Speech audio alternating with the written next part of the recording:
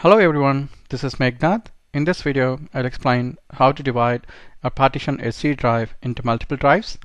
So normally this will be done when you buy a new laptop where you have 1 TB space for a C drive and you want to split it for multiple drives. So I want to do that. So this is a new laptop that I bought it, and C drive in my computer is having around 873 GB. So I want to split it into, I want to leave C drive with 400 or so, and remaining 400 GB I want to split it into 2 drives. So let's get started and let's see how to do it.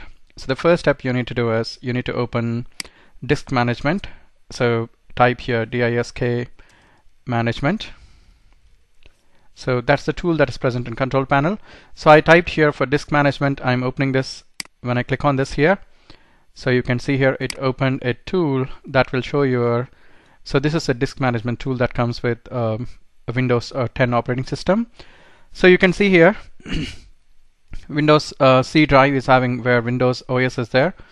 So when I right click on this, I can see here that I don't have an option for extend volume. So this is grayed out. So I need to shrink the volume. So what is the use of this shrinking volume is that, so as of now my C drive is having almost, your C drive will have your operating system, etc. So what you need to do now is you need to safely assign some memory for the C drive. So where your operating system, etc. is there, so you need to assign up to this or whatever you want. So you can assign this, and the remaining memory which you get it, you can split it into multiple drives. So I'm going to do that now. The first thing that you have to do is right click on this and select shrink volume. So when you select the option for shrink volume, so you'll see it is calculating the space,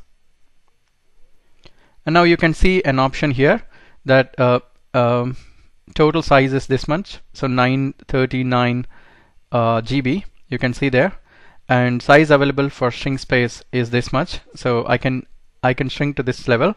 So what I'll do now is size after the shrink. So I leave it. I'm not going to modify this. So I'm going to click on shrink. So let's see here. Let me shrink this. Now I clicked on that. It'll take some time. And now you can see here. So this C drive is now taken 461 GB, and I have this one which is unallocated. So that means that this is free, and I can now use it to create drives in this. So what I'm going to do now is right click on this. I can create a new volume. So let me create a new volume for this, new simple volume, and let me click on next.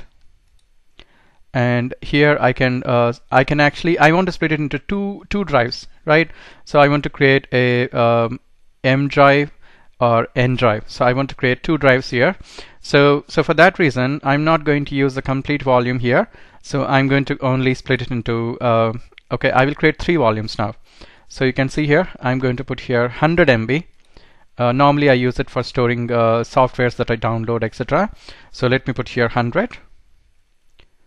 Okay, so now click on next. So now I want to give some label for this. So let me give F drive for this, because it will take like this. It's starting from C is already here, and D drive is here. So anyway, it's suggesting to give E drive is here. You can see here for CD drive. So it's suggesting to take F drive here.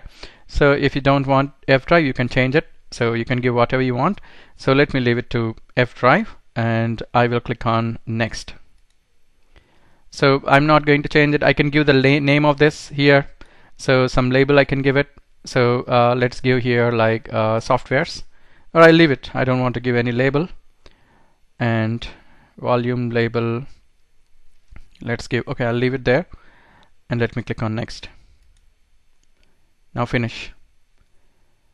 Now you can see here, so this I got it like 98 GB. I got it here for F drive, and I want to split this one into 2 drives now, right? So I want to split it into 150 and 150. So right click on this, do the same process, new simple volume, and click on next.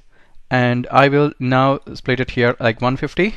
So let me put here 150 and click on next. And again it will give Z drive. So I'm fine with it. Click on next.